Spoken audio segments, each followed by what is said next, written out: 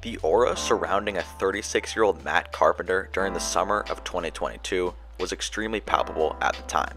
He was having an offensive explosion for the ages as he hit better than some of the game's biggest stars over a period of 2 months. No one would ever expect him to be in the same breath of hitters like Aaron Judge, Yordan Alvarez, and Shohei Ohtani, just to name a few, myself included. So how did this crazy run come to be, seemingly out of nowhere? Before I get into the video, I would really appreciate it if you could like it and subscribe, as it helps out my channel a ton. Thank you. Matt Carpenter started his career in St. Louis with the Cardinals in 2011. He got in his first real game action the next year in 2012 and had a great series versus the Giants in the NLCS, a series that the Cardinals ultimately lost, but the country was officially put on notice to Carpenter's ability as both a hitter and utility defender, showing he could play just about every position on the diamond at close to an average level. He played 5 positions that year. In 2013, he led baseball in runs, hits, and doubles. For the majority of the 2010s with the Cardinals, Matt Carpenter was very consistent. His discipline at the plate and power to the pull side played very well in an era where the balls were more than likely to be juiced in some way, meaning that the ball carried a lot easier and went farther, leading to increased home run rates in the second half of the 2010s.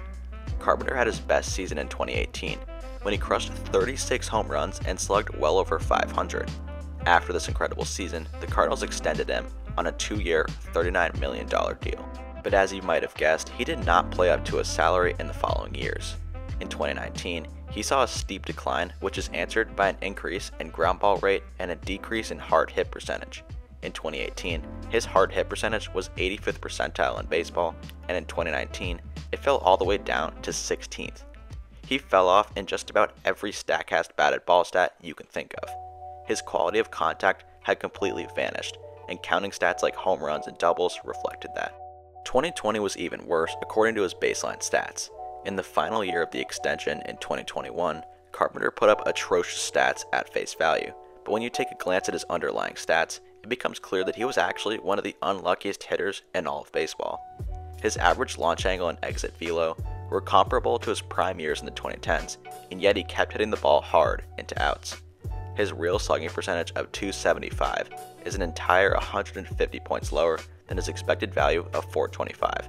That could be the difference between someone who is an average player in the MLB and someone who belongs in AA. Despite this, the Cardinals let Carpenter go after that season, and now 36 years old and clearly on the decline, it was going to be an uphill battle for him to even make an MLB roster for the 2022 season. So he signed a minors deal with the Texas Rangers ahead of the season, but left in May after requesting his release. From there, the Yankees swooped in and signed him to their active roster on May 26th, ahead of their series in Tampa Bay with the at the time 26-17 Rays. Over his first 7 games with the Yankees, Carpenter was slugging a monstrous .895 along with 4 home runs. He nearly had more home runs than he did strikeouts. This was just an anomaly at this point. There's no way he could possibly keep up the success for longer than a couple of series. Even right now at the start of the 2024 season, I could think of an endless amount of players who will undoubtedly slow down and maybe even have poor seasons overall. And this is what everyone, including myself, thought would happen to Matt Carpenter. But it didn't. The run kept on going and going and going. June 12th against the Chicago Cubs in Yankee Stadium is the day that everyone who paid attention to baseball started paying attention to what Matt Carpenter was doing in New York. In that game, he clobbered 2 home runs to right field and even added a double and a walk for good measure. He also drove in 7 of the 18 runs the Yankees scored that day in the win. His hot start wasn't cooling off in the slightest. In fact, it was getting even more hot. His slugging percentage of .125 is just one of the many jaw-dropping numbers about Carpenter's stat line to start the season. His 6 home runs and 30 plate appearances is also noteworthy. This equals out to about a home run rate of 20%, which is a billion times better than any player hit last season, given it's only a 10-game sample size, but the point still stands in some capacity. He seemed to have finally cooled off a bit in late June until he came right back on July 2nd with 2 home runs against the Guardians and a 13-4 win. In July, he managed to hit 9 home runs, all of them pulled to right field. To go with that, he drove in 23 runs in just 23 games. That means if he played a full season, he would have 162 RBIs, which hasn't been accomplished since 1936, when the game of baseball was played by plumbers and electricians rather than real baseball players. His August never really got a chance to start as he got hurt on the 3rd and never returned in the regular season. it was an underwhelming end to one of the most entrancing Linsanity runs ever played in sports. In 2021, Carpenter got very unlucky. In 2022, the exact opposite happened, and Carpenter was arguably the luckiest hitter in baseball. His average exit velocity and launch angle stats were pretty similar between the 2 years, but the results were worlds apart.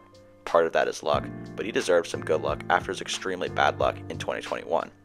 I'm not saying that this season was all based on luck and the run is fake, just saying that sometimes luck is involved during various crazy Linsanity runs such as this. In 2021, his standard stats said he hit like Marwin Gonzalez, and in 2022, his standard stats says he hit like Barry Bonds. Between the 2 years, there's not really any massive change in his batted ball profile. This run just proves that any hitter is really just one season away of good luck from becoming a household name. That's it, and thanks for watching. Please like and subscribe if you enjoyed the video. Thank you.